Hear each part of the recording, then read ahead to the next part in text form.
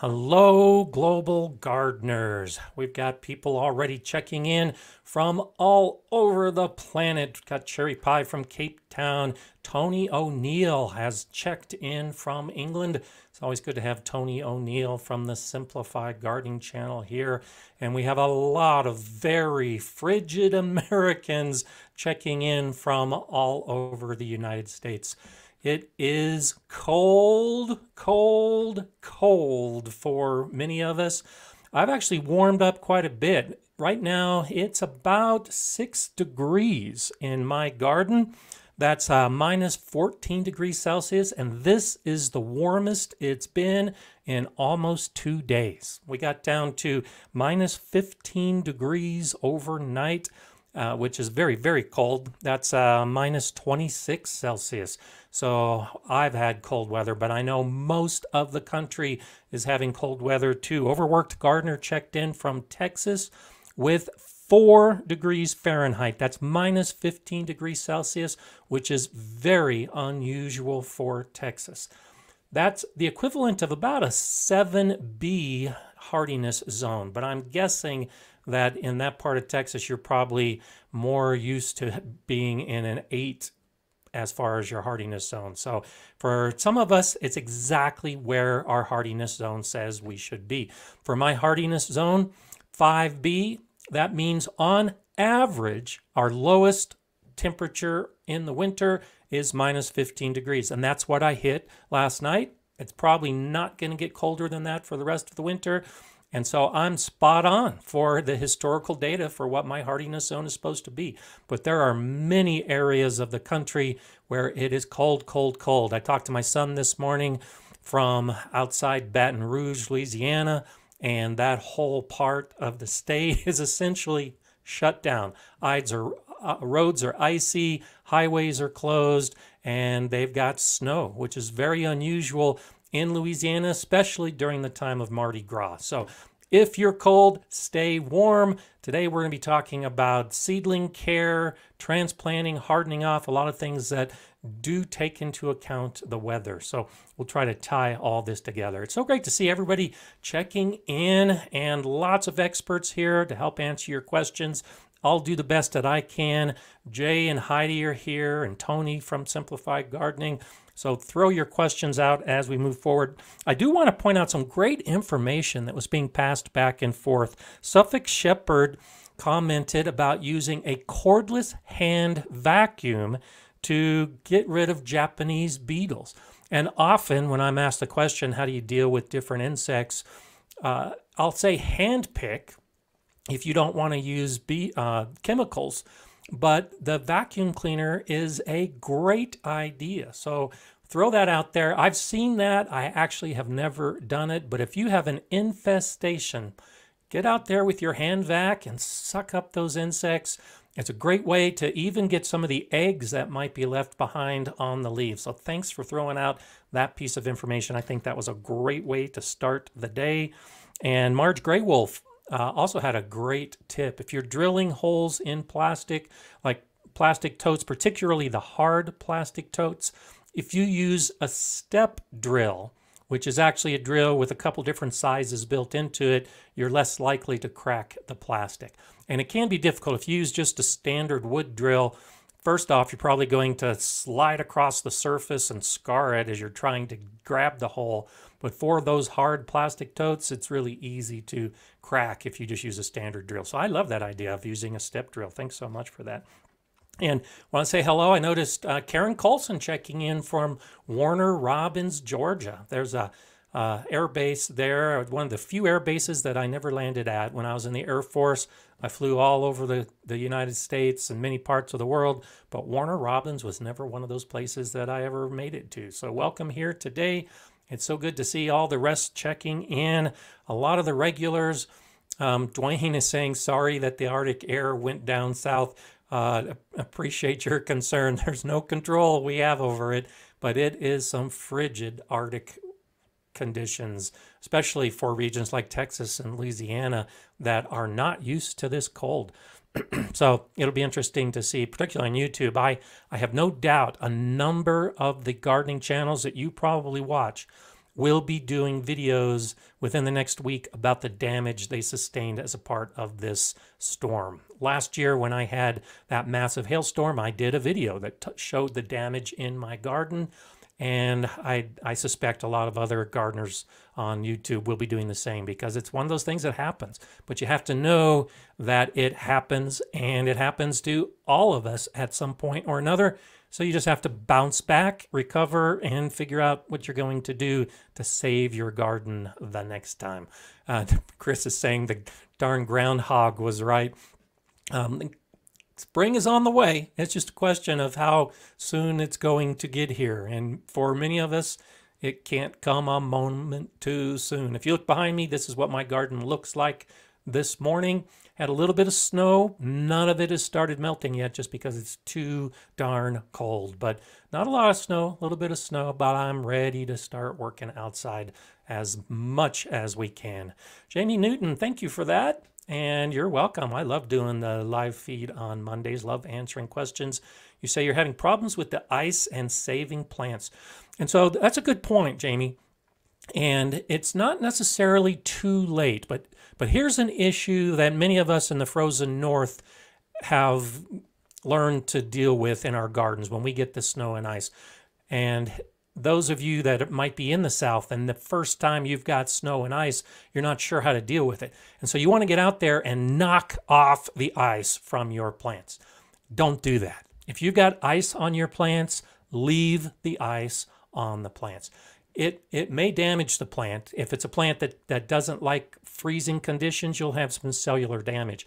But if you try to knock off the ice, you're more likely to break branches, and you're more likely to cause some pretty severe damage to the plants by trying to knock it off, shake it off, break it off.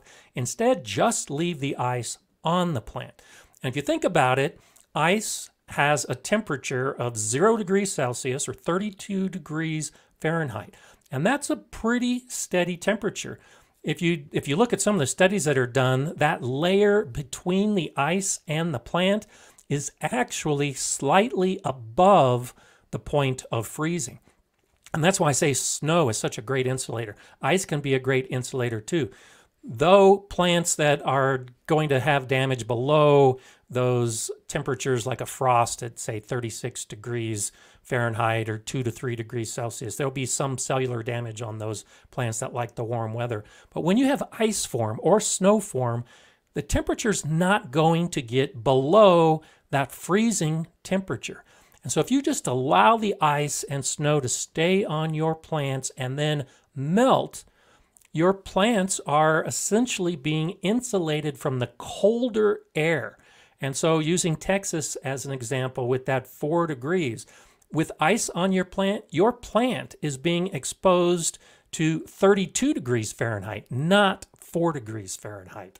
And so leave the ice on until the sun comes out, let the ice melt, that water will drip down into the soil and benefit the plant. But if you try to knock off any of those severe conditions, you're really setting yourself up for damage. And so that's why when you look at the picture of my garden behind me, I'm not doing anything out there. I'm just going to let it melt. I'm not making any effort to deal with the snow and ice. We've just learned in the north and the cold areas, you just let it be, and the sun will come out, it'll melt, and then you'll be fully recovered. Then you go out and check on what kind of damage you might have sustained as a result of a severe storm like this. But just relax, stay inside, have a cup of coffee, and stay warm. Torches and Pitchforks, thank you so much for that contribution, that super chat. I'm in the Northeast this time of year. I'm always chomping at the bit to get started. Am I the only one? No, you're not. I actually lived up in northern Maine for 4 years, and we were chomping at the bit all year round, waiting for that 1 week of summer that tended to come sometime in late June or early July. And like I said earlier when I began the live stream today, I'm anxious for spring myself. So you are not the only one. There are many, many of us that are waiting to get outside, but that's why we do things like starting our seeds indoors. I've got seeds started, they're growing, they're green, And even though it looks like this behind me outside, I'm still getting a little bit of that gardening itch taken care of because I'm growing seeds indoors. So we'll talk more about that as we move through the day. But that's how you scratch the itch. That's how I scratch the itch, is by starting seeds indoors weeks before I can put those plants outside. And then as the weather warms, and then as I can get out and I can work in the beds and all the rest, it becomes much, much more enjoyable, which is what most of us really want to do anyway, is get outside and do all that work. So let's see. Yeah, Tony's saying gardening is a 24/7, 365 task. Great way to put it, Tony. Just because it's cold out, just because it's freezing, just because you're waiting for spring, you can still do gardening activities indoors, outdoors. I was out this weekend, as cold as it was, and I was dumping some of my kitchen scraps on my compost pile.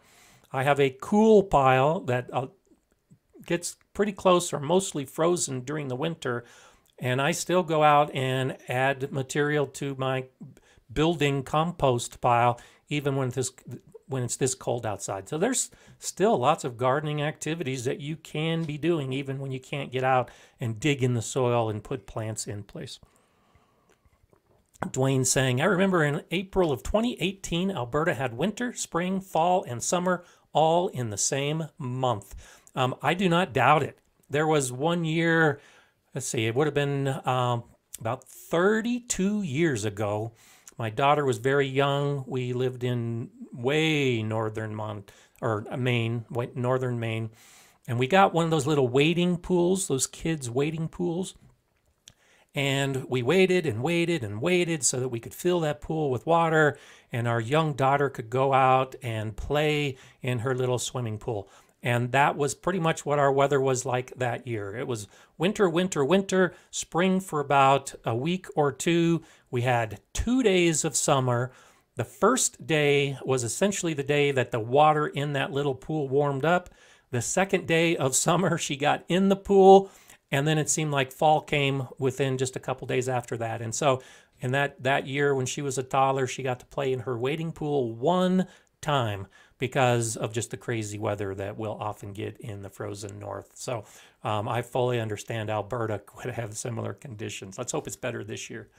Jenny Simon saying, I'm busy reading the Fruit Gardener's Bible. It's a great book. I have it. I love it. I think it's on my recommended list that I have in the link in the description that I think you recommended, so I can take care of my apple trees, elderberry, raspberries, and what else have I got? Oh, grapes.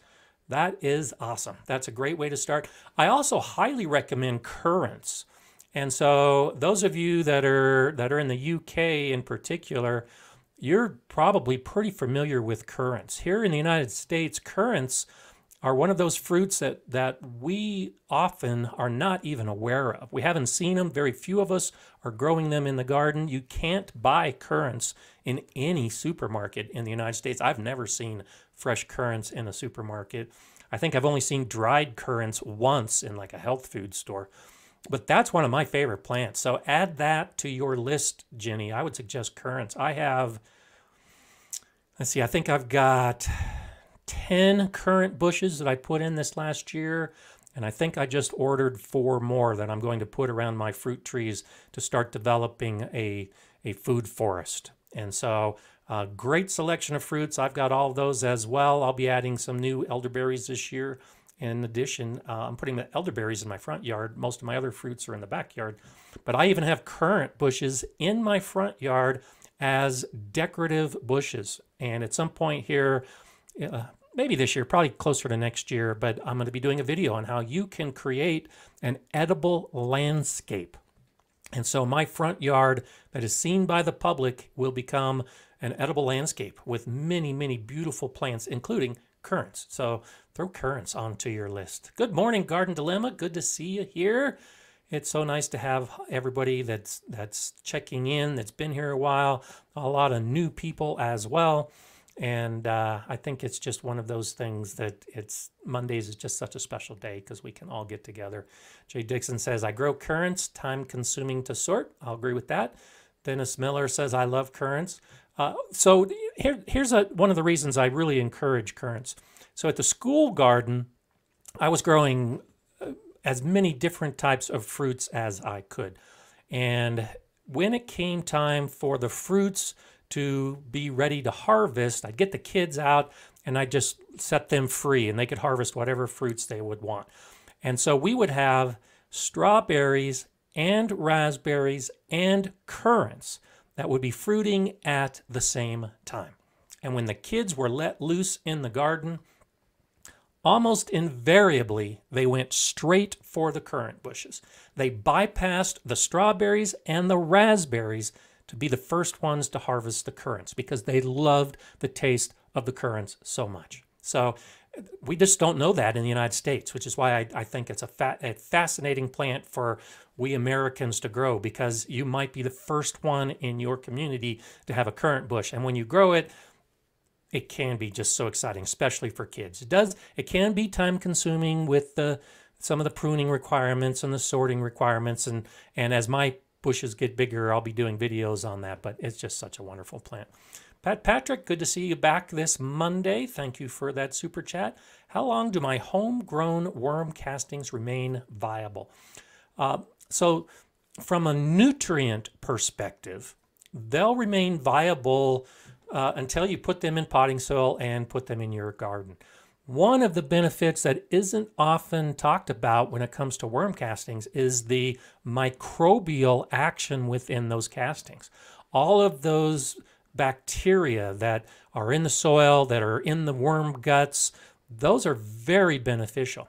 And so over time, those bacteria will die. So if you're storing your worm castings and allowing it to dry out, then the bacteria won't be viable, but the nutrients will be. And so you can store your worm castings in a plastic tote. That's what I use to try to keep them moist.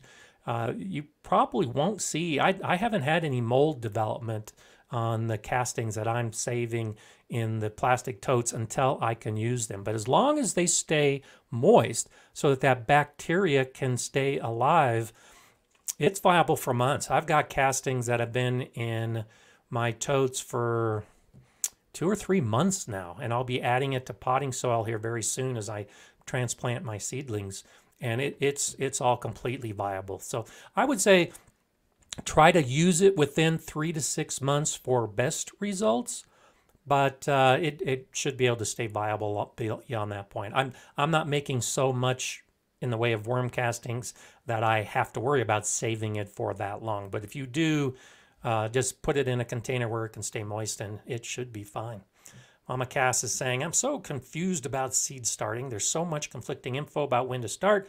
I've seen your videos on seed starting, but what if the info is not on the seed packaging?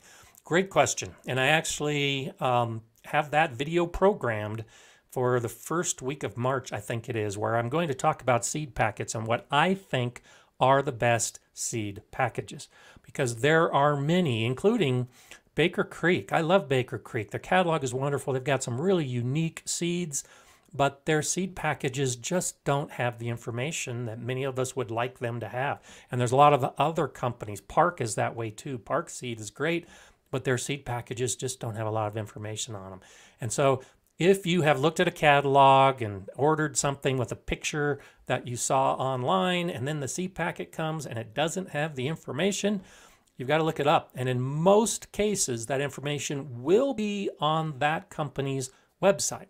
So Baker Creek does have information on when to start seeds, how to start the seeds, transplanting, but you have to go to their website and you have to dig a little bit to find that information.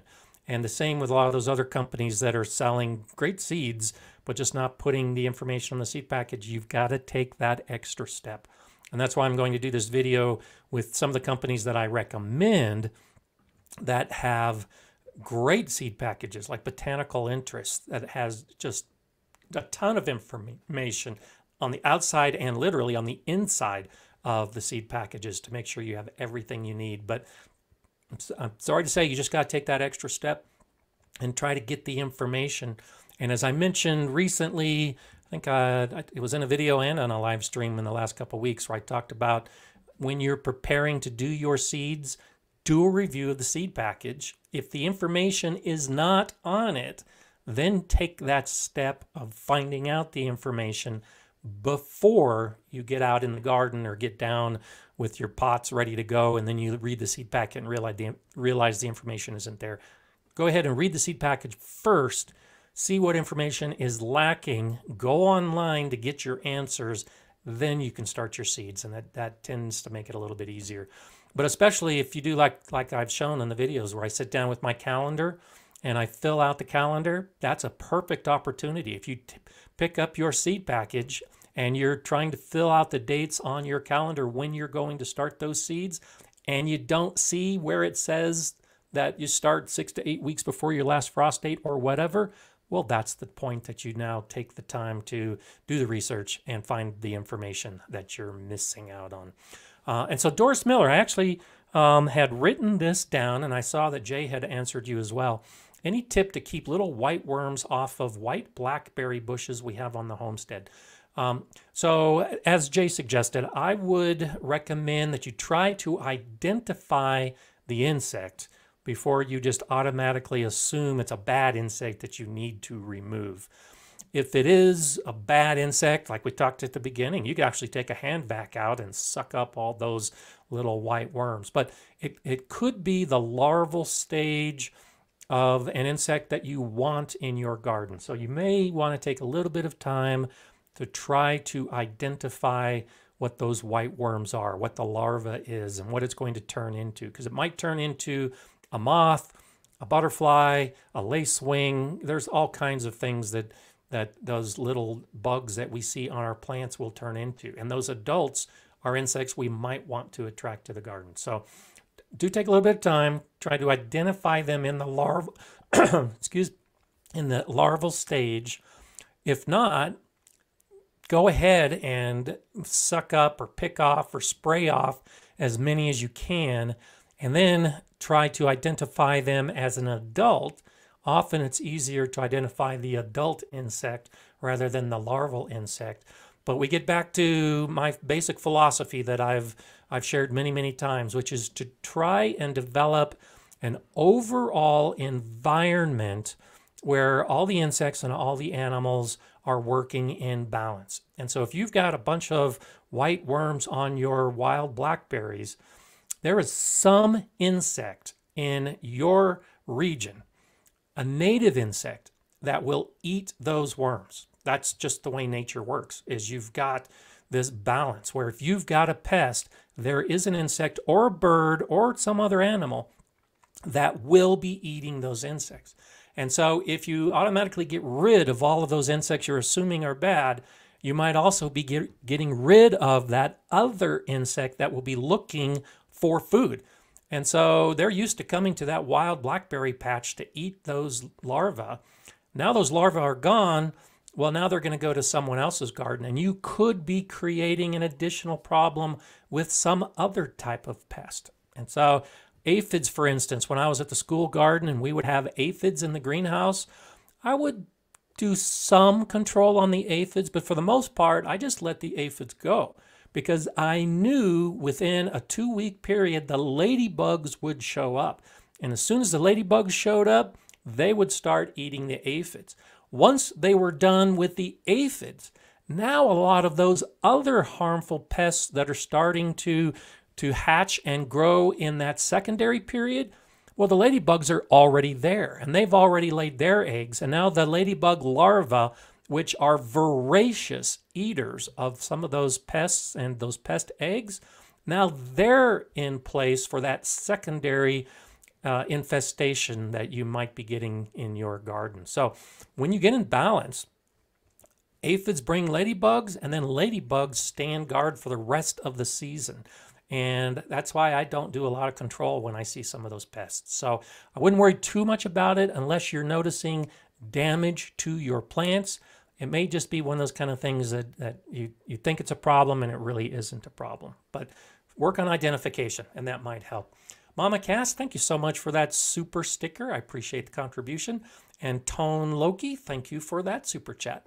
As I upgrade seedlings into larger containers, should I continue to use the seedling soil, or do I change the soil types as the plant grows? And thank you for asking that question, because that was one of the things I wanted to talk about today.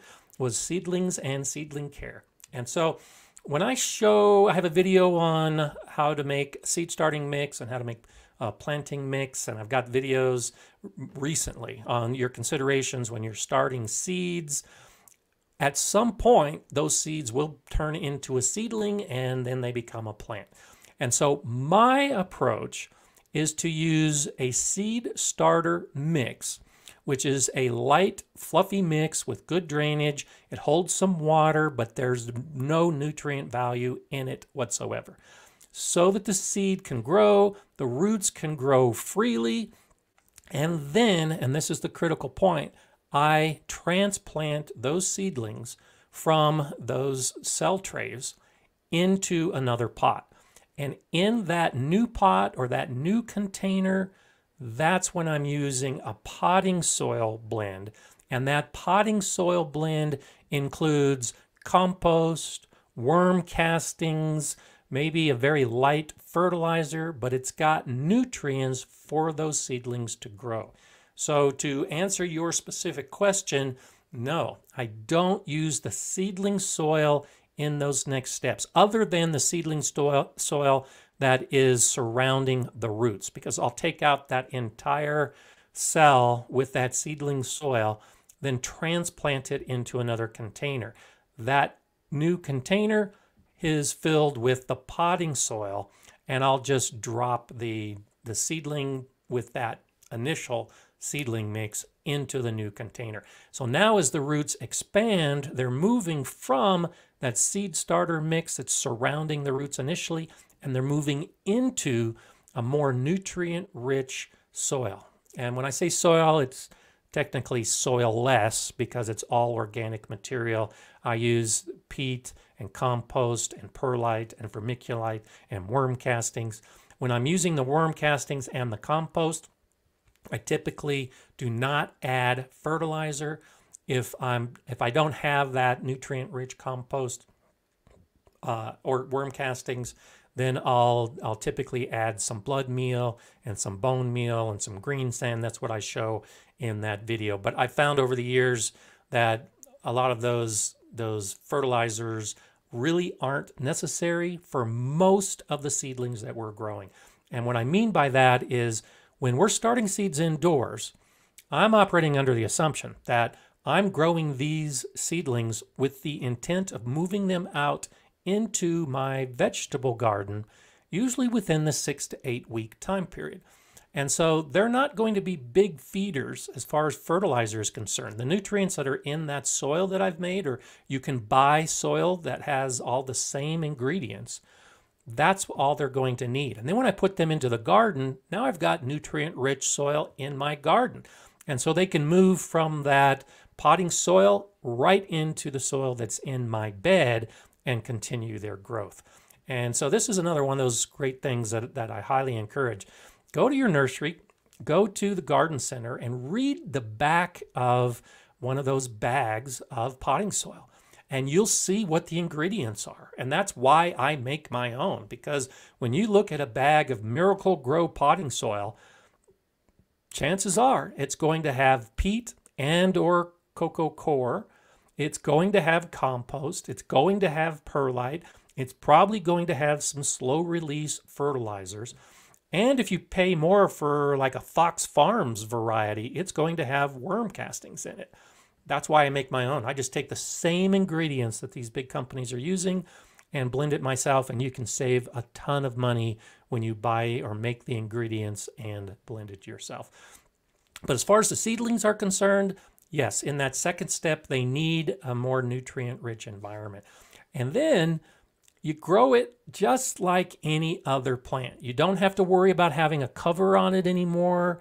You don't have to worry about that higher humidity so that the seeds will germinate. You just work to keep that potting soil mix evenly moist. And one of the best ways to do this, I talked about it briefly in the video where I had the seed starting tips, is to water from below. And this might be a new concept, especially if you're a new gardener. But the idea is if you've got a bunch of these little pots with these seedlings, put these pots in a tray of some type And then when you water, pour the water into the tray so that the water is absorbed from the bottom of the pot. And so when you're using one of these potting soil mixes that have coco coir or peat moss, through capillary action, they're going to absorb that water that is at the bottom. And that will help keep that pot and the seedlings with that evenly moist condition. And then as the roots grow down, they'll be growing down toward the source of water. Too often, and I've been guilty of this many times over the years, if you only water your young seedlings that are in pots from above, from the top, you're going to pour your watering can around the pots and you're going to wet the soil. But you might only be wetting the top ½ inch or maybe the top inch of soil.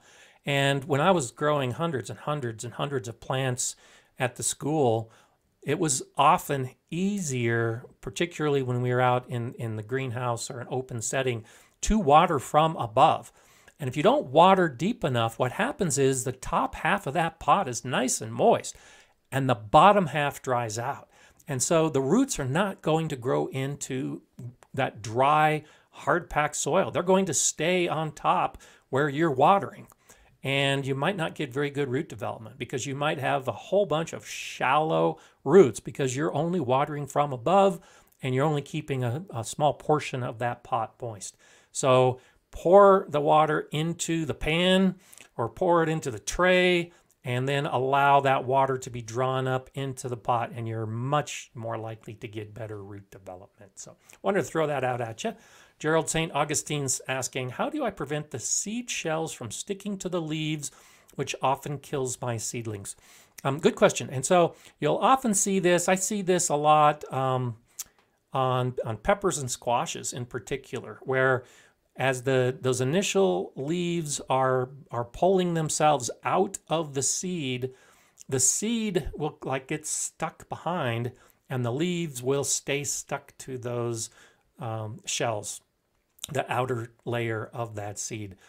Often you can just give it a day, and if the plant grows a little bit bigger, it should grow out of that seed. But if not, I get down there and I've used tweezers, I use my fingers, but I'll grab the seed shell and then gently pull the leaves out of it or try to coax the plant out of it. Because sometimes the plant will be deformed because it'll actually be bent inside that seed depending on what type of seed it is. But that's how I do it. I just physically separate the plant from the seed when I see that the seed is interfering with the plant's growth. Most of the time it's successful, and you might tear or damage those leaves, but that's okay. Once the plant is free from that shell, it's going to grow and those initial leaves are going to fall off eventually anyway. So I wouldn't worry too much about the seed damage, but hold it by the leaves. Do not grab it by the stem. It is so easy to damage the stem of young seedlings. And at any point during transplanting or a maneuver like this, avoid holding on to that young stem because you're much more likely to damage and kill the plant if you hold it by the stem, whereas the leaves are pretty tough and you can hold these plants by the leaves and they'll be fine. Okay, let's see what else we have popping up. Jennifer's saying, so I used boiling water in my seed starting soil, let it cool off a bit, added onion seeds to it. They germinated in 3 days. Awesome. And my jalapeno too. I don't use a heat mat either. Awesome. Yeah, that boiling water can actually warm up the soil to the point that at least for the first couple days, you might get the equivalent results as a heat mat because it's a warmer seed starting mix. So glad to hear it. Glad you're having success with that. Lilia is asking, what seeds are best to start in peat pellets? I feel they were too dense for onion seed.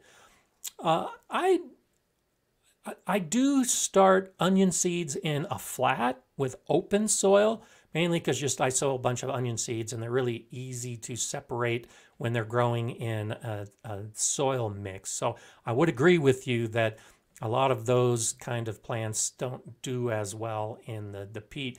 But other than that, I start almost everything from peat if I'm using peat pellets. I do a lot of tomatoes in peat pellets. I do peppers in peat pellets. I do a lot of perennial flowers in peat pellets. And one of the reasons I do that is because peat pellets are really easy to just pull out of the tray once that seedling is starting to grow, and then pop it into a bigger plant. For some of the plants that I'm starting, like the onions, that I know at some point I will be separating those plants apart from each other because they're little seeds and it's hard to get exact spacing. That's when I'll grow in an open flat of soil, because I know I'm going to be separating those plants, and it's easier to separate in an open flat as opposed to the peat pellets. But other than that, I start almost everything in peat pellets if I've got the peat pellets and want to use it. But especially like the flowers, where so like for instance, tomatoes, I'll go from a peat pellet or a cell, one of those 72 cells in a tray, and then I'll move my tomatoes into a 3-inch pot. And then a couple weeks later, I'll move them from that 3-inch pot to a 6-inch pot, because the tomatoes will develop roots along the stem. And so I try to transplant tomatoes as many times as I can to get that additional root development. But for something like the perennial flowers, I'll start in a peat pellet and then go directly into a 6-inch pot and bypass that intermediate size. And that's one reason why I like the peat pellets, because it's real easy to just pull out the pellet and stick it into the new pot and then put that pot under the lights. So I would just say experiment a little bit, try some in each and figure out which you like best. And that might help you in the future. I like making my own mix, and I like using the trays. And so I'm getting away from peat pellets just because peat pellets are an additional purchase, and I can make my soil mix cheaper than buying the peat pellets. But if you're using peat pellets, use it for just about everything, and you'll be doing fine. Okay, good question. Garden Dilemma is asking, do you remove the cloth around the peat pellets before transplanting? And yes, and I'm planning on showing this on a video soon where I will show you this process, because I've just started some seeds and they've just started growing, and I'm not at that point yet to transplant to a bigger pot. But yes, I will separate out. I might not remove that mesh that's around the peat pellet, but I will tear it from the bottom and the top to try to give extra room for those roots to grow. Even though many of these peat pellet companies like Jiffy will say that these are biodegradable coverings around the peat pellets, if they are biodegradable, they take years and years to break down. And so not only do they take a long time to break down out in your garden, but some of them are strong enough, especially for those finer roots that might be trying to grow. Some of them have difficulty growing through that mesh. And so, yes, that's one reason I use my utility knife. And you might have seen, I've got a couple videos where I talk about my favorite tools and gardening gifts for gardeners. And in those videos, one of my favorite tools is utility knife. And that's one way I use the utility knife. I have it in my pocket, and when it comes time to transplant, I just use the knife to make some slits in that mesh around the peat pellet. And that's how I separate it to then put it into another container. So great question. You don't have to do it, especially for bigger plants that will have bigger roots. But I have found it a little better success if you can break up that mesh covering around the peat pellets. So, okay. Yeah, it's Rob's Allotment and Gardening says they take around 3 years to break down. And I would agree with that. I haven't seen studies on that, and I haven't really tested it myself, but that sounds appropriate. I've gone definitely the next season to transplant and found some of that mesh from the previous year. So it takes a while to break down. Okay, let's see what we have. Nick from Yuma is asking, can I trust Burpee's concentrated seed starting mix bricks? I haven't used those. I think those are the ones that are using the cocoa core as the primary ingredient, and they should be okay. I saw something recently. It might have been an ad on the Burpee site that I was on recently, and you have to add water and allow those bricks to expand. and then you plant in them. I would look at the ingredients because it could be nothing more than the core, the cocoa core. And that's suitable for starting seeds, but beyond that initial growth of the seedling, it's not going to be any nutrients at all. And so you would need to definitely transplant to another mix that has some nutrients. But I can't speak specifically to that brick as to if they have any other amendments in it and any other nutrients added to it. So that would be the only caveat I would say, is to check to see what else is in that brick and whether it's only suitable for seeds and seed starting, or if it is also suitable for growing seedlings in that secondary phase. But if any of you have used that, go ahead and help out by throwing an answer to that question as well. Isabel, thank you for that super chat contribution. I can only transplant mid-June. What a bummer. That's pretty much what I'm at. Even though my last frost date is officially May 18th, I'd wait until June 1st to do any of my transplanting and outdoor seed sowing for the vegetable garden.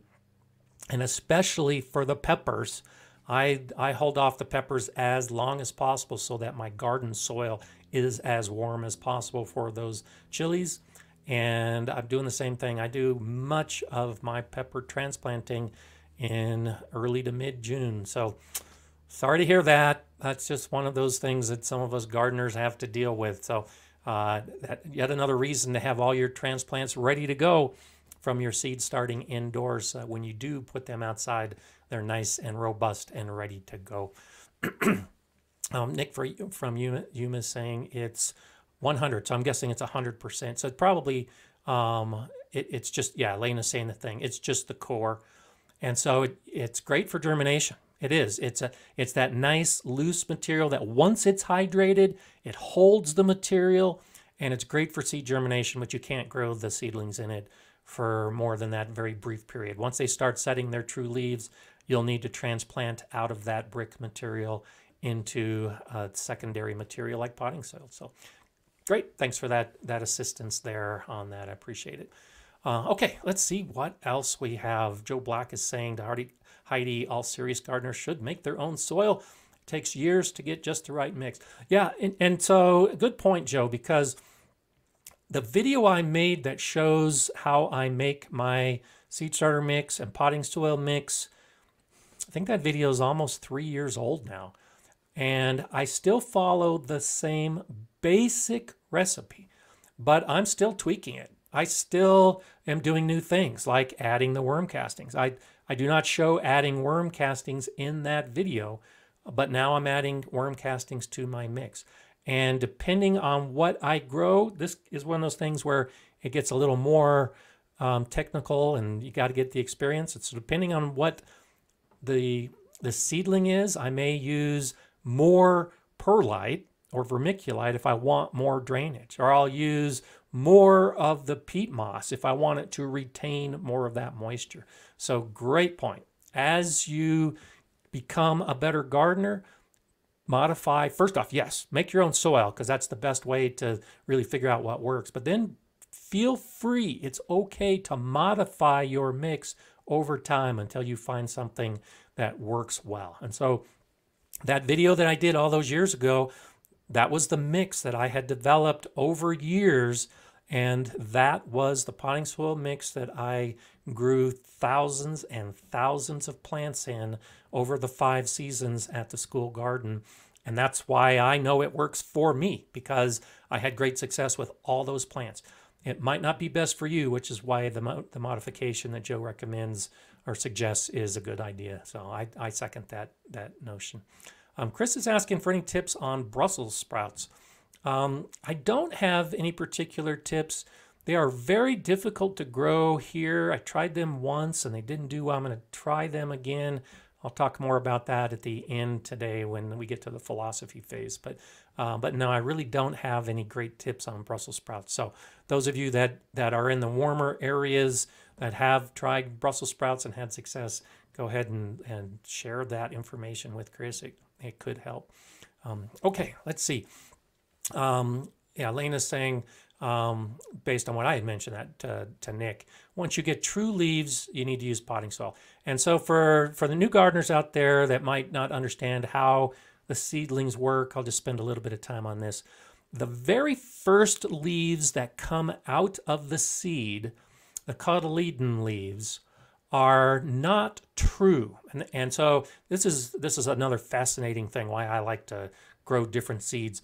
You'll have a whole bunch of different plants, and when they first sprout from the seed, they all look alike because those cotyledon leaves pretty much all look alike. And the purpose of those first leaves are to start sucking up the light. The photosynthesis then sends energy to the plant, the roots grow, and it sends up the rest of the plant to start its life. And so it's the next set of leaves that we call the true leaves. So the first leaves, they're just leaves. They're not true to the plant. But that second set of leaves are the first set of true leaves. And they will have a very distinctive shape. And so while the seedling of a pepper and a tomato look very similar, once they set their true leaves, the tomato leaves look like tomato leaves and the pepper leaves look like pepper leaves. And it's at that point, after that first set of true leaves has developed, and as or shortly after the second set of true leaves are forming, that's when I'll move from the peat pellet to the potting mix, or that's when I'll move from the tray and I'll pull the plant out of the cell and move it into a different medium like the potting soil. So you wait until those true leaves are established, because not only do you see the leaves and you know the plant is growing, but those leaves also correspond to root development. So you're not going to have ample root development of that seedling until you see those true leaves are developing. And now with that root development, the plant will be ready for transplanting. So that's the tip that I've talked about before, and that's what we're referencing here, is waiting for the real leaves to show up before you start thinking about transplanting. So Jean-Pierre, good to see you here today. Bonjour. I was planning to use pure compost in my seed trays. Is that okay?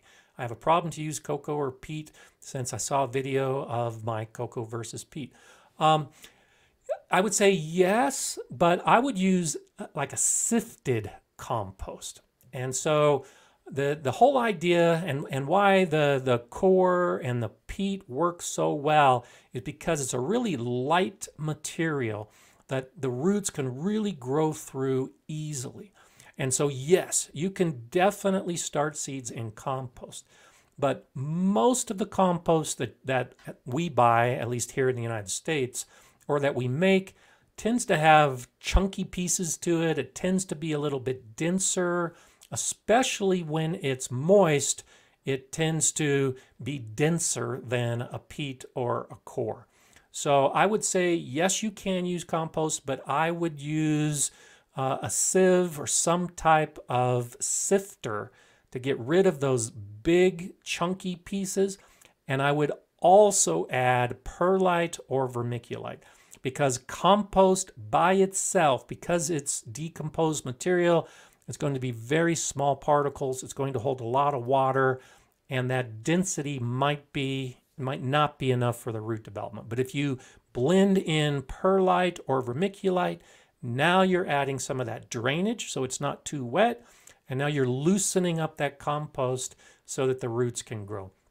And so you'll often see that in seed starter mixes, where it might be 50% of a peat or a coir and 50% perlite. I would suggest the same thing, like compost and then 30 to 50% perlite. And I think you would have better success using that as an alternative to the coir or the peat. And compost is definitely a great way to go. So yes, good idea. Twisted Goat. What's up, Gardener Scott? What's up, Twisted Goat? Just found you, and I'm actually at the kitchen table in northern Georgia starting some seeds. Come on, spring. Well, welcome to the channel. Good to have you here today. And I'm glad you're starting your seeds. I'm going to try to get a few extra started this afternoon. and this is a great time to do it. It's definitely cold in all areas. I'm guessing you've got the cold conditions in Georgia as well, or possibly rain. I saw that Paul in Florida had mentioned a lot of steady rain over the recent days. So these cooler, colder days of winter are just a great time for those of us in the northern hemisphere to be inside starting seeds. And I will throw out, because I wanted to share with this for those of you in Cape Town and on the other side of the planet, it's okay to be starting seeds right now too. So one of the reasons I'm spending so much time talking about seeds is for most of us in the northern hemisphere, we're starting seeds to put into our summer garden. But if you haven't seen my series on the fall garden and how to plan for your fall garden, I would suggest you take a look at it if you're in the middle of your summer right now, because you can be starting seeds in summer with the intent of transplanting them outside for a fall garden. And a lot of these same issues of starting the seeds and the seedlings for those of us in the winter hold true for the summer as well. So if you haven't thought about a fall garden, if you're in the middle of your summer right now, start thinking about a fall garden, and that might include starting some seeds indoors. So yet another way to expand the season. So Maya Lanello Spazio, I hope that was close. Does the same rule apply to green onions? I have just moved mine to a more nutrient-dense medium, and now I'm thinking that it was too early. They grew up to 4 inches. Yeah, the same basic idea will hold true with onions. I'll typically start my onions, because they're in an open tray, I will typically start them in a potting soil mix rather than a seed starter mix, so that I don't have to worry about that secondary transplanting. But yes, the same basic idea holds true. If you're starting onions in a seed starting mix, you will need to transplant them into a bigger mix. And 3 to 4 inches is probably about the point that you'll be moving them. Now, the leaves are still going to be there. They're not going to, look at all like the pepper leaves or the tomato leaves, but you'll be able to identify that an onion is developing a true set of leaves. Those secondary leaves that are growing after the first one are going to be the true leaves. And so an onion falls into that monocot where it's going to send up that initial single leaf, but after that, all those leaves that develop are the leaves that are true to the plant. And as long as those are in place, then you can start transplanting. Onions are very durable. That's why most of us that grow onions will go to the nursery and buy a set of onions that already have the little bulbs, and they might only be 6 inches tall, and they're all dried out. And then we put them in our garden and hydrate them, and they grow into onions. So you can do the same thing, regardless of how you're starting your onions from seed. They're tough plants, and I wouldn't worry too much about being too early or too late with your onions. They'll probably recover with very little problems. They're just such wonderful, tough plants. So, hey, Jay, thanks for that link to the Gardener's God channel. I appreciate that. It's always nice to have you here and spreading the information. That's wonderful. Torches and Pitchfork is saying, got to be careful with dry soil at high concentrations of silicon. Yeah, dry soil, if you can avoid dry soil, whether seed starting, seedling growing, or out in your garden, you'll have better success all the way around. And so whether it be silicon issues, salt issues, nutrient issues, pest issues, your plants will do better in a moist soil. So I'm not sure exactly what the reference was there, but avoiding the dry soil is definitely something you should try to do. Okay. I also wanted to talk a little bit about the hardening off, because for some of us, we're just starting to put our seeds and think about the spring and the summer growing. But I know many of you have been growing your seeds and seedlings for a while.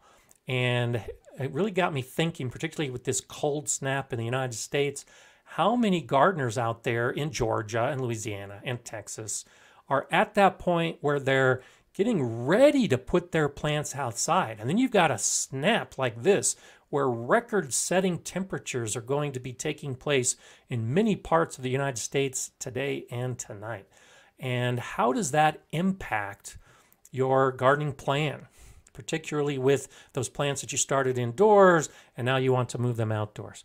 And so I've got a couple videos on my channel I would recommend you watch as far as learning how to harden off your plants. And so with that link that Jay just shared, you can go to the Gardener's Gone channel, and then on that channel, do a search of hardening off, and you'll find a few different videos. I show you the whole process. But the basic concept is you've got your seeds growing indoors, and now you need to put them outside. Indoors, they've had this nice, wonderful environment. It's a steady temperature 24 hours a day. The lights are perfect because you have them set up and they're on timers. And now you're going to move them outside. And the outside conditions are not the same as you have indoors. So you need a gradual period of time for them to get used to the outdoor conditions. That's hardening off. And so typically the first day we'll put them outside in a sheltered area where we just kind of say, hello plant, this is what the outside looks like. And then we bring them indoors.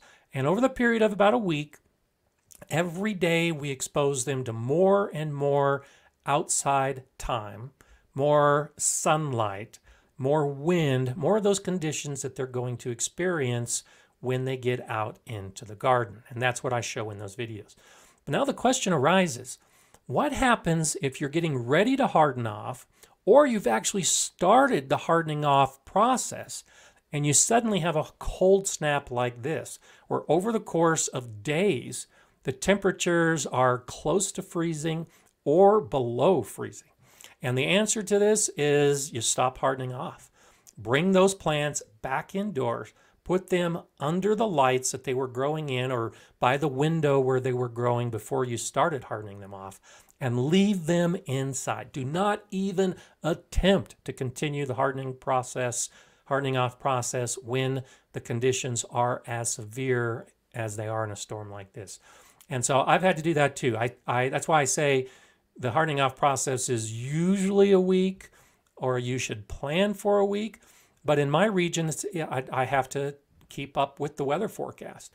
And if I have a really nice warm week in May, mid-May, late May, or early June, which is when I'm usually doing most of my hardening off, and the forecast is calling for a cold night or a couple days of colder weather, well, then I just bring the plants back inside, and I've lost a couple days of my hardening off process. Now, I may have to start over again, depending on how long a period of time that is, but at least it's been a break in the hardening off process. And it's not unusual for some of us to take 2 weeks to harden off our plants until the conditions are just right in the garden, and the future forecast after transplanting is good enough for the plant to survive. So if you've started hardening off or you're thinking about hardening off, wait until the conditions are good on a regular basis to put them outside. And it's okay if the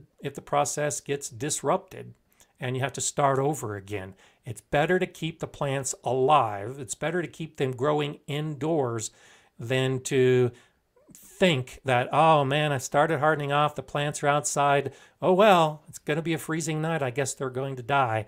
And I know some gardeners that think once they start hardening off, they can't back off. I'm telling you, it's okay to back off, and you can start the process over again if you have to. And you also have to think about the soil temperature. So those of you in Texas right now with 4 degrees, if you were planning on putting your plants out anytime in the next couple weeks, I would be careful. I would get out there in my garden, even after it warms up again, and put a thermometer in the soil to see what the soil temperature is. Because this cold has been so severe that your soil temperature has dropped dramatically. And even when it warms back up again over this next week, your soil is going to take longer to get back up to the temperatures that they were at just a week ago. So you might have to slow things down in your planning as far as when the plants are going to go outside based on weird once-in-a-century storms like we're having this weekend. And it's okay. It's okay to slow down your process. I'm a big proponent of planning. and getting your calendar out and having the idea of when you're going to put seeds in the ground. But if your weather is not cooperating, just slide the calendar, just slide your plan a week or two, just so you have better success in your garden. Okay, let's see what we have. Squared deal tot, or squared eel tot. I wonder what that is. That's a creative name. I'll have to work on that. Which veg should you not use perlite with? That's an interesting question. And so the purpose of perlite is to improve the drainage of the soil, the seed starter mix or the potting soil mix. And so I use perlite in both of my mixes because I want drainage. Now, when I mentioned earlier, as far as modifying the soil, if you're growing a plant that really likes a wet environment, then you would lessen the amount of perlite so that that soil stays wet. There aren't a lot of veg that fall into that category. So I'm trying to think of some veg that has to stay wet, and nothing is really coming to mind. So even a small percentage of perlite is going to keep the soil from becoming saturated. And that's what we're really trying to avoid with these seedlings. If the soil is saturated, then you can run into issues where that little seedling is going to rot because it's just resting in water. There's not enough oxygen in the soil for the roots. Roots need oxygen. And that's why the perlite is there. So you can choose to reduce the amount of perlite if you like a moister soil, or like, for instance, if you're traveling and you're going to be away from your home for a few days on a regular basis, you might want to use a mix with less perlite so that the soil stays moister for 2 or 3 days. So instead of watering your seedlings every day, you can get by with watering your seedlings every 2 or 3 days. I could see that as a reason to reduce the amount of perlite. But as far as a type of plant that needs less, I really can't think of one. So if you have an answer, if there's something you know of for a plant that doesn't want any perlite, post it on the chat here. But yeah, Maria's saying celery. That's one reason why I don't grow celery, is because it likes a wet condition. But that's more so when the plant is growing. I'm not sure that the seedlings would benefit from a saturated potting mix. But yeah, Lena's saying the same thing. That would be the only one that off the top of my head wants that much. And Tony's saying the same thing. Celery is a bog plant. Okay, there you go. So take some of the perlite out of the mix if you're growing celery, and appreciate that input. But pretty much everything, and that's a good point. I don't grow celery, and everything I grow I have perlite in. So I appreciate that input as far as the wet conditions. Thanks for that. Okay, let's see what else we have popping up. Yeah, Mama Cass is saying she loves the Simplified Gardening channel, as do I. And Tony's had some really good videos that he's put out in the last couple weeks as well. So definitely need to check that out. Okay. One of the other things I want to talk about is transplanting. So we've talked about the seeds, we've talked about the seedlings, we've talked about hardening them off.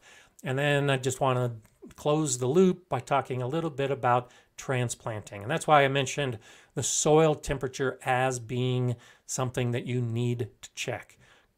In my region of Colorado, it is not unusual for very cold temperatures in May, and the soil just doesn't warm up. And then suddenly, the end of May, beginning of June, the days are nice and warm. And so getting back to what we talked about earlier, where there are times I don't transplant till the middle of June, just like some of you. The reason for that is primarily because of the soil temperature.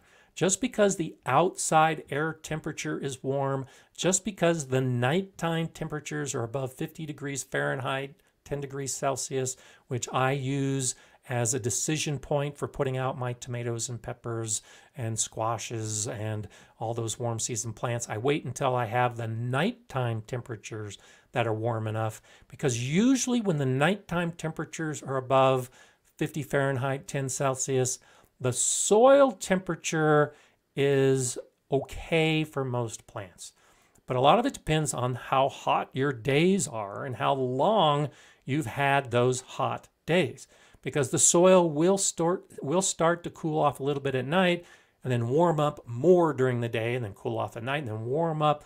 And that's the cycle that we need to have over a period of weeks before we transplant outside.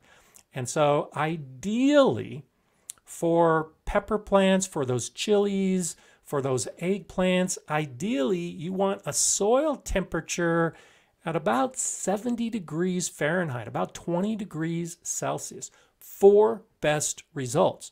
Because if you put your plants into a warm soil, they're going to take off, they're happy, they're going to grow.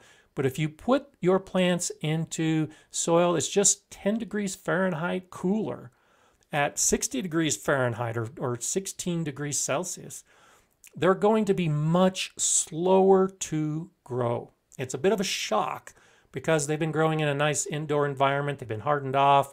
Now you're putting them into cool soil, and they're going to be a little bit stressed. They're stressed by the transplanting process, and now they're stressed by the fact that their soil is cool. So take that into consideration. One of the things I like to do, especially if the weather is cooperating, and I can actually get ahead of my plan and my calendar. If you put a plastic covering over your bed, you can put a tarp on the ground, you could put hoops with plastic over it, but that's one of those ways. If you're ready to transplant, you're getting close to that time, and the soil just isn't warming up because the nights are too cool or it's been cloudy and rainy, you can get out there and make it an artificial heater for your soil. Cover it with plastic. That will retain a lot of the heat during the night so it won't cool off as dramatically. And during the day, it'll warm up the soil faster as well. So if you find that you're getting close to that time when you want to transplant and the weather just isn't right, throw in some of those tricks. Cover the beds. Use that plastic. Use a cloche. A cloche is a French term for a glass bottle with no bottom that you put over your plants. I do the same thing with plastic gallon milk jugs where I cut the bottom off and then put that in the spot where I'm going to put the plant. It's a little mini greenhouse. It warms up the soil. And so what I'll often do is put that cloche in place for a couple days, let that soil warm up, then you remove the cloche, put your little plant in the ground, and then put the cloche back on top of it. And you really give your plants a good jump start because they're starting to grow in a nice warm soil and a nice warm air environment that the plants, those particular plants like peppers, are really looking for. So start thinking about that now. Even when it's cold and snowy and you're just starting seeds, start looking into some of these ideas for transplanting, which may be just a couple weeks away for some of you, maybe a couple months away for some of the rest of us, but now's the time to start thinking about it. It's never too early to think about putting your plants in the ground, even before the plants have even started. If you understand that part of the process, now it moves so smoothly. And that's why so many of us that have been doing this for a while have better success, because we know when to start our seeds, we know what medium to use for our seed starting and then our potting, and then we know how to harden off, and we know the appropriate time to transplant, and then the plants are growing in our garden, and people that don't know how to garden look and go, wow, you've got a green thumb, you must be magic. Well, no, it's not a green thumb. There's nothing magic about it. It's just learning this basic process and then putting all the pieces in play at the appropriate time, and the plants are going to do better. It's just that simple. If you put a plant into a happy spot, you're going to have a happy plant. And so think about that now. If you don't know enough, I have some videos on this. Tony's got videos on this. There's a lot of information out there that can educate you before you need to put your plants in the ground, like tomatoes. I've got videos on how to transplant tomatoes, both indoors and then outdoors, different videos. But you can look at those videos now, and long before you even start your tomato seeds, you'll know the entire process that you're going to follow for best results. So there's a suggestion at you. Hopefully it'll work to your advantage. Nancy Denker Hong is saying success certainly feels magical, doesn't it? But really, when you break down that magic, it's just doing a couple steps at the right time in the right way, and you've created magic. So, but it does feel really good. It does definitely feel magical when you get everything right. Richard Robbins is asking, is a special soil thermometer needed to measure soil temp, or will any thermometer work? Just about any thermometer will work. It should have a probe. It should be a probe thermometer so that you can actually stick it into the soil. If you look at some of the videos I did, again, about 3 years ago, that I shot at the Galileo garden at the school that I was working in and planting trees and plants, there's one of the videos where I talk about soil temperature and transplanting. And I'm using a turkey thermometer in that video. And it's just one of those dual prong 12-inch thermometers that are made to stick into a turkey to see what the internal meat temperature is. I used that for years and years in my garden. In the video that I just did, where I show the temperature of the seed starter mix, that's a meat thermometer, and it's a digital meat thermometer that I just stuck into my potting mix to see what the temperature was. And I do have a soil/compost thermometer that I have used when I was doing the video last year. I showed about the different temperatures in metal beds and wood beds on that video. That was a soil compost thermometer. But other than that one, which I bought relatively recently, I've always just used meat thermometers to measure my soil temperature, and they're very accurate. As long as you can push it into the soil 3 inches or so you can see what the temperature is where the roots are going to be growing, yeah, any thermometer is fine. If you got it in your kitchen and you and your significant other don't mind you taking it out and sticking it in the soil, go ahead and go for it. And you can also buy them so cheaply anymore. Get yourself a little digital meat probe and use that as your garden soil thermometer and dedicate it for that purpose. Throw it in your garden toolbox, and then it's already always there. And I will admit, I don't do enough of that, and I think that's actually a good idea. I'll check my soil temperature before I transplant in a couple different beds just to be sure. But particularly if you've got microclimates in your region or in your garden where they might get extra shade or extra sun, it's actually a good idea to have a thermometer in your garden tool bag. And before you transplant, go ahead and check out that bed to see if the soil temperature has reached the point that it's ready for transplanting. So I don't do that often enough, but it's a great suggestion. If you want to add that to your bag of tricks, go ahead and consider doing it. Okay, let's see. Matthew is saying, thanks for saying Celsius degrees also. Well, I'm glad you appreciate that. I'm trying to make this as beneficial as possible. We really are a global audience. And so I really am trying to help all of you out from France and the UK and South Africa and Australia and all the other places that I know many of you are watching from. And I'm also learning too. I try not to be that conceited American who thinks our way is always the best way. We use Fahrenheit on our temperature scale, and it's difficult for us because that's what we were taught in school. And the Celsius, just like for you, Fahrenheit is confusing. For us, Celsius is confusing. So that's why I've got this sheet right in front of me. That's how I can convert so easily. I always have this sheet in front of me, and this is what I use on my videos so that I can do that conversion. And I'm gradually learning. That's why I know 50 degrees Fahrenheit is 10 degrees Celsius, because I use that number a lot.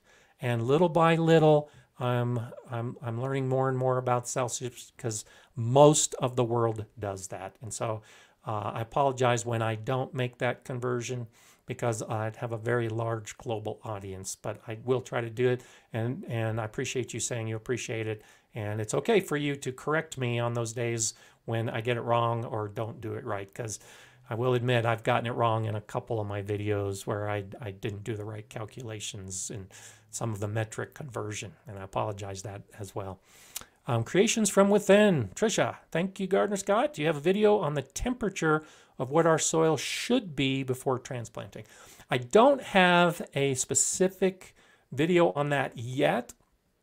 Much of what I was just talking about, I am planning a video when I transplant out in the garden, and sadly it will be a little bit late for many of you who will have already put your plants in the ground. But I will be creating a video where I talk about the different plants. I'll show how I measure the soil temperature and those considerations. So no, I don't have that video yet. But there's a lot of information out there, and you can just do some simple searches for whatever plant you're going to grow and add soil temperature. So if you do a search, for instance, soil temperature for transplanting tomatoes, no doubt you'll come across some good lists that will identify appropriate soil temperatures for different plants, because I know that information is out there and I reference it as well. So hopefully that will get you at least headed in the right direction. But a video is coming. So you might not be able to use it this year, but you can use it next year. Okay. Moved North Homestead. Hello to you from frozen Missouri. There are so many of us that are frozen. So before I forget, I am traveling next week. I'm traveling down to Louisiana to see my son and his family. So I will not be on this live stream next Monday. So that's Monday, February 22nd. I will not have a live stream, but I will be back the week after that on February, actually, I guess that's March 1st. So on March 1st, on that Monday, I'll be back for the 50th live stream since I started doing these last year. So hopefully we'll have a nice episode with lots of great information for our 50th. I'm trying to think of some exciting things to add to that live stream, but that'll be in 2 weeks. I will not be back this next week. So I'll be posting that on the Facebook page. I'll be posting that on the community page on the Gardener Scott channel. If you're watching right now, you heard it here first. If you're watching here on replay, sorry, but I won't be back next Monday. So don't bother showing up. Well, you're free to show up, actually, but I won't be here, and there won't be a live stream to show up for. You can show up on the Facebook page and chat there if you want to get your Monday gardening fix. But yes, I'm looking forward to it. Thank you, Heidi. I'm hoping for a safe trip. I'm heading out tomorrow, and hopefully the roads will have been cleared a little bit. But that's why I brought it up with the reference to Missouri, because right now I'm planning to go down into New Mexico. But if the roads and the weather don't work right, I may have to go through Kansas and possibly into Missouri to drop down into Louisiana. So I've got to take a look at the weather and see what happens. But thank you for that. And thank you, Nick from Yuma. Appreciate it. Garden Dilemma. I am looking forward to a vacation. It's difficult for those of us that are making videos on a regular basis. I mean, it really is hard for me to take time off because I want to keep making the videos and I want to keep doing the live stream, and I almost have to force myself to take a vacation like this. I've already got the video done that'll be showing up next week, and I'll still be on the channel and trying to answer questions, and I'll still be trying to participate remotely as much as possible. But it is hard because I really do love doing this, and I love seeing you all on Mondays and all the other times that you're commenting on videos and chats. And so it kind of hurts a little bit to move away. And it's also at that point, one reason I'm doing it this next week is because I'm a little early for starting seeds. And so I can come back from this trip and then go full bore, dive in head first to all my seed starting. And that's why I've got it planned for this week. And so my future vacations will also, probably like you, have to be programmed around the plants growing and the seed starting. And if you're really passionate about gardening like some of us, it's hard to take a vacation because often the seeds and the plants will suffer when we're away. But I've got my granddaughters that are going to be watching the few seeds I've already started, and they'll be taking care of the seedlings I have. So I'll probably report back on that because my granddaughters this is their first chance to help Poppy out with the seeds starting. I think that'll be a lot of fun. Okay, let's see what else we have popping up. MacGyverland Gardening says, open a page for next week's video that says no stream this week. That's a good idea. And we'll come and chat in the sideline anyway. That's a really good idea. So look for that. Yeah, I'll create basically the same thing. It'll be a live stream like this. And actually,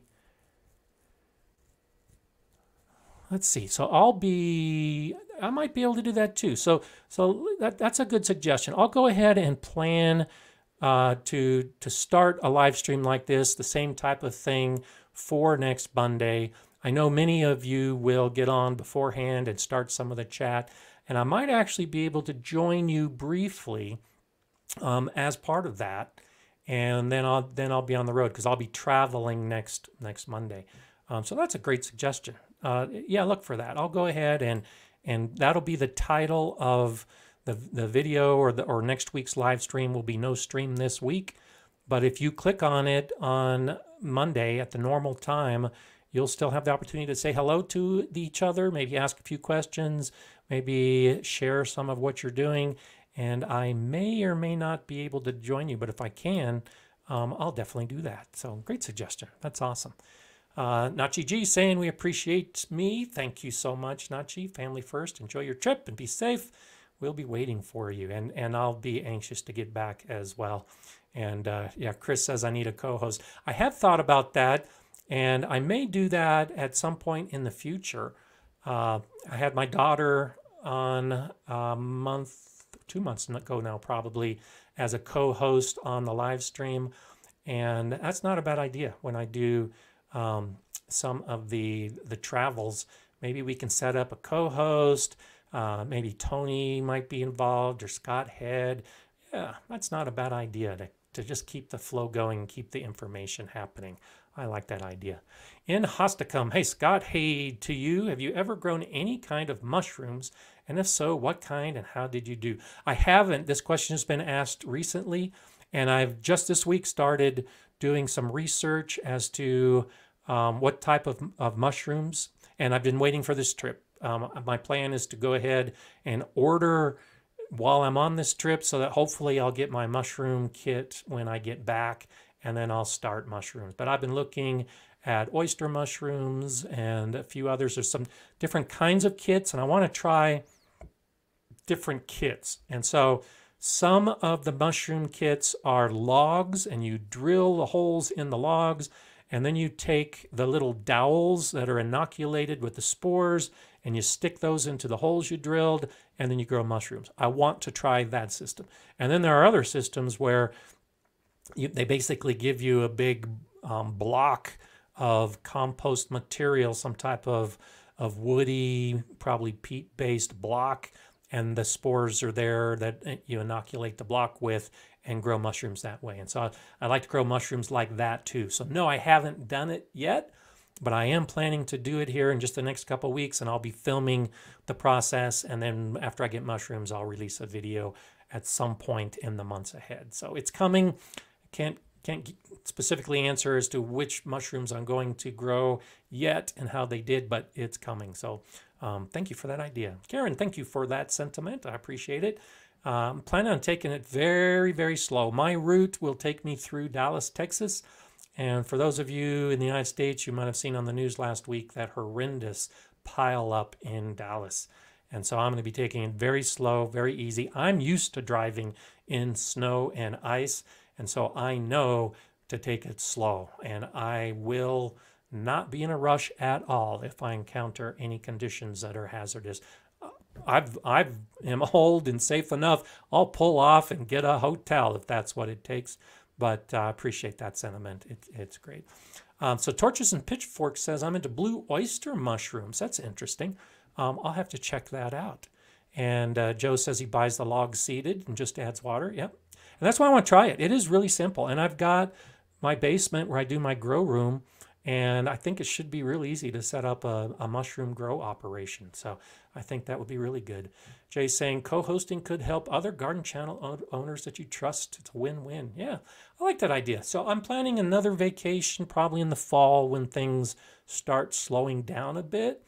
And yeah, I think I might experiment with that. So I appreciate your support and your encouragement on that idea, because I'm all about getting the information out. Yes, I love doing it, and I like to be the face on the Gardener Scott channel, but if it's a different face and you still get the information, that's a win-win for me too. I don't have to be here to be the one giving out the information. I just like to be the one that gives out the information. So thank you for all that. I think that those are good ideas. We'll have to look into it. So good, lots of good information passing back and forth about the mushrooms. I appreciate that. I'll definitely go back. I'm seeing some of it as it scrolls through now, but I'll definitely go back and make notes of all of this. I think that's incredible. So expect to see more videos about mushrooms. That's great. So let's go ahead and get to that point of the show where we start talking about the philosophy and how you can become a better gardener. And this one might surprise you this week, but bear with me, because I think it will literally bear fruit. So I encourage you, as you are planning your gardening season or planning a fall garden, whatever it happens to be, but plan to fail. Plan to grow something that you are sure is not going to be successful. Try a new way of gardening, container gardening, a new bed. Build something that you are just sure is not going to work in your environment. So, for instance, those of you that I know are in Michigan right now and it's frigid and you have a very short season, try growing okra. Okra is a classic southern United States plant that can be very difficult to grow. And that's exactly why you should grow it. So chances are, if you're growing in Michigan or Ontario, Canada, you're probably not growing a lot of okra. Do it, because there is so much to be learned from failure that you can carry those lessons over into all the other plants that you do normally grow. So I've tried growing okra a few times in my Colorado Zone 5B garden.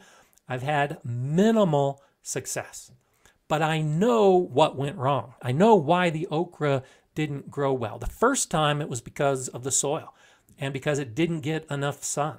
The second time was because I started it too late and I needed more sun and heat during my growing season. So I know why the okra didn't work in my garden. And I'm going to try it again this year to see if I can improve upon my own gardening techniques to maybe have some okra that I can harvest.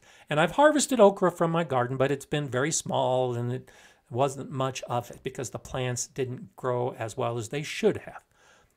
But I'm trying it. And that's what I encourage you to do. Try something that won't work. If you're in zone 8 or zone 9, grow strawberries. Strawberries do great in zones 4, 5, 6, and 7, but it's a struggle to grow strawberries in zone 8 and 9 and 10. So try it, because chances are you're going to fail. But during the process, as you're watching your plants wither away, now this is where the analysis of gardening comes into play. And I've been asked this question in recent weeks about growing strawberries in zone 9. And my suggestions have been maybe grow them in a microclimate where it's cool, try some shade. Well, that's what I'm telling you to do. Don't just listen to me give you some suggestions on what might work. I'm saying do it. You're probably going to fail if you're in a zone 9 and you want to grow strawberries. You probably are. But along the way, you're going to figure out why the strawberries failed. Probably the heat, probably the length of the season, probably the lack of the cold winter months. There's lots of reasons why strawberries will fail in zone 9. You need to learn those reasons so that when you're growing other plants that do well in your region, now you become that expert gardener. You become the gardener that can tweak your techniques. You can tweak what you do to the soil. You can tweak what you do with shade cloth. You can tweak all of those gardening techniques that you've learned to get your normal plants to be superior and have outrageous harvests. It's by learning from the failures, learning from the mistakes, and learning about the plants and why some plant will do well in one garden and not in another garden. And more specifically, why a plant might do well in one part of your garden and not do well in another part of your garden. There are so many factors. Microclimates, the weather, chill hours, amount of sunlight in a day. All of those will influence how plants grow. And so when you start off by growing something that you know is not going to grow, every day that you can keep that plant alive is another lesson learned. And if you can keep it alive another week, oh, think of all those lessons that you've gained. And if you can actually keep it alive for the whole season and reach the point of harvest, you're just loaded with knowledge about that plant that you were sure wasn't going to live and you kept it alive. So this is one of those things that, you know, it's really thinking outside the box, because most of us are only going to grow the plants we know will grow well because we don't like that dissatisfaction. We don't like that feeling that we killed a plant. But that t-shirt that you've seen in some of my videos that says, "I kill plants so that others may thrive," this is one of the reasons that I have that t-shirt. I will intentionally grow plants that I know will struggle. And it's painful. It is painful to watch these plants struggle. But I'm learning through the whole process so that when I grow plants that maybe are tough to grow in my area, but will do okay, because I've learned from that plant that died, now I'm more likely to have success with those plants that would normally struggle. But now I know what to do to keep those plants growing and to make it to the harvest point. So stick that in your bag of tricks. Actually looking for failure so that you can learn from it. And that's one of the best ways many of us become expert gardeners, is we learn from our failures. But they're often failures we didn't see coming. And we often can't learn all the lessons that need to be learned because we didn't see it coming. This is an opportunity for you to see it coming, to see that failure coming, and now you can analyze it at every step of the process. Put notes in your garden journal, make videos about it, share your stories with other gardeners, and then at the end of the season you can look back and say, okay, I get it now. Next year, it's going to be even better because of what I learned this year. And that's where many of us are right now as we look forward to this next season. What are we going to do? What's it going to take to be successful? And I'm saying failure is often what it takes to be successful. So might as well do it on purpose. Then you don't feel so bad. So hope that helps. I know it's a little bit of a stretch, a little bit different than what we've talked about in recent weeks, but it's also one of those things that I think is an important way to approach gardening as well as life. Just accept the failure, and sometimes when it happens, because you know it's coming, it doesn't hurt as much. And you can really move to the next level when you encounter those type of things. So hope that helps. I'm looking forward to seeing you all back again in 2 weeks. I'll miss you, but I will set up that I'm not here video, and you're welcome to participate. There's also the private Facebook page. If you're a member of the Gardener Scott channel, if you've joined, you can participate at the Facebook page at any time as well. So I'll try to make it as easy as possible for you here and on Facebook in the next week to answer your questions and have others that are participating and answering your questions and showing your pictures and making your comments, all that wonderful stuff that we're doing. Thank you so much for being here. Mondays are just such a great time, especially when it's frozen outside and we have to be inside. I'd rather be in no place than this one right here with you, participating in the Gardener's Guide community. Thanks. I hope you have a great gardening week. I hope it warms up for you, and I hope you can get lots of plants and seeds started. I'm Gardener Scott. Enjoy gardening.